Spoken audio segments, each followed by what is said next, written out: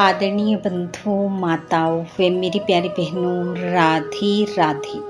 आप सभी का हमारे YouTube चैनल जीवन की धारा पर बहुत बहुत स्वागत है।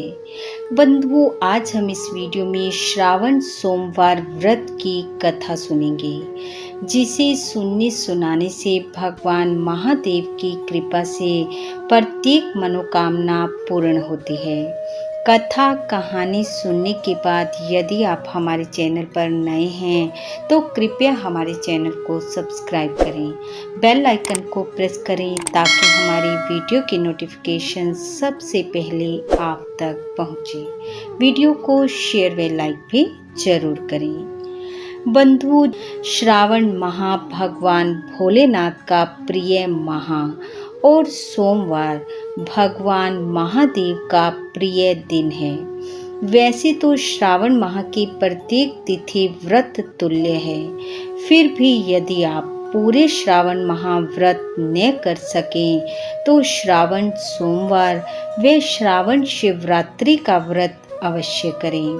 इस दिन भक्ति भाव से महादेव का पूजन करें, मंत्र जाप करें, संकीर्तन करें, श्रावण महत्तम सुने, भगवान महादेव से संबंधित कथाओं का श्रवण करें।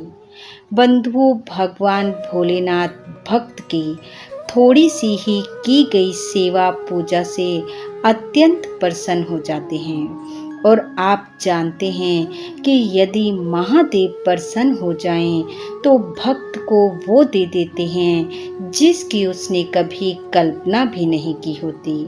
इसलिए बंधुओं, भगवान का बहुत ही प्रिय माह चल रहा है।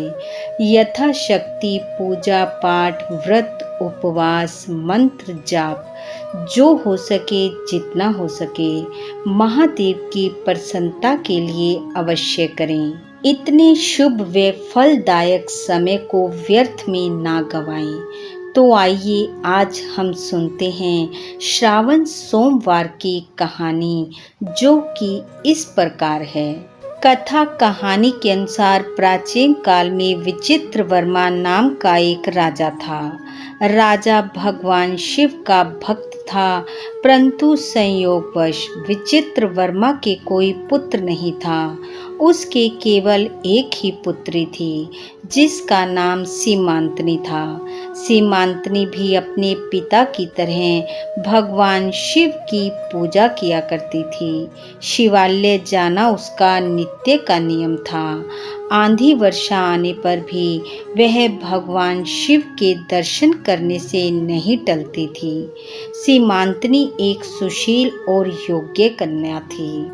राजा विचित्रवर्मा पुत्र न होने के कारण दुखी रहता था, पर जब वह अपनी सुशील कन्या को देखता तो प्रसन्न हो जाता। सीमांतनी के युवा होने पर विचित्रवर्मा को उसके विवाह की चिंता हुई और उसने अपने मंत्री को अपनी पुत्री के लिए योग्य वर खोजने के लिए भेजा। मंत्री नल पुत्र चित्रांगन को सीमांतनी के योग्य वर जानकर विचित्रवर्मा के पास ले आए। विचित्रवर्मा ने उसकी योग्यता को समझते हुए अपनी पुत्री सीमांतनी का विवाह चित्रांगन से कर दिया। राजा भी योग्य दामाद पाकर बहुत खुश था। धीरे धीरे चित्रांगन राज्य का कार्यभार भी देखने लगा और सीमांतनी के साथ शिव पूजा में भी शामिल होता।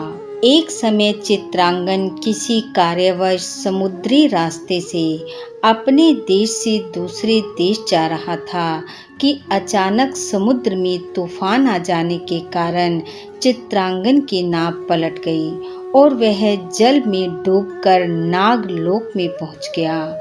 इधर समुद्र में तूफान आने और चित्रांगन की नाव पलटने का समाचार विचित्रवर्मा और सीमांतनी को मिला तो वह शोक के सागर में डूब गए। संयोगवश वह समय श्रावण मास और सोमवार का दिन था। सीमांतनी ने भगवान शिव का व्रत रखा हुआ था। यह समाचार पाते ही वह कुर्री पक्षी की भांति विलाप करने लगी और भगवान शिव के मंदिर में पहुंच गई। शिवलिंग पर सिर पटकते हुए कहने लगी, हे भोलेनाथ, मैंने आपकी पूजा सच्चे मन, कर्म और वचन से की है, तो मेरे पति को वापस ला दो। इस तरह विलाप करती करती वहीं शिवलिंग पर सिर पटके पड़ी रही और आंखों से बहते अश्रुओं से शिवलिंग का अभिषेक होता रहा। भगवान भोलेनाथ उसकी इस दशा को देखकर प्रकट हुए और बोले, उठो पुत्री, तुम्हारा पति मेरे ही नागों के लोक में है और वह शीघ्र ही लौटेगा।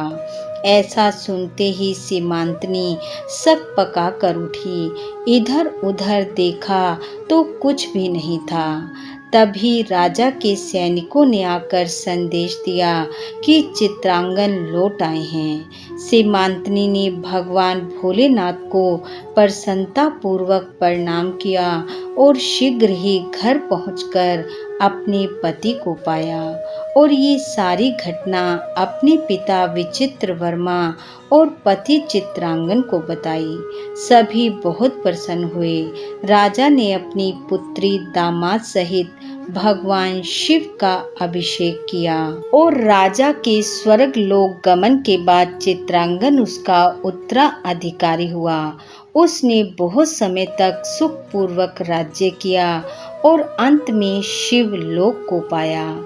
इस प्रकार जो भी मनुष्य भक्ति युक्त होकर श्रावण सोमवार का व्रत करता है, कथा पढ़ता सुनता व दूसरों को सुनाता है, वह धन धान्य एवं ऐश्वर्य से भरपूर होकर इस लोक के सुखों को भोगता हुआ अंत में शिव लोक को पाता है। बोलो शंकर भगवान की जय। बंधुओं, भगवान महादेव की कृपा आप व आपके परिवार पर सदैव बनी रहे। आपका घर आंगन खुशियों से महकता रहे। इन्हीं शुभकामनाओं के साथ आप सबका बहुत बहुत धन्यवाद। राधे राधे।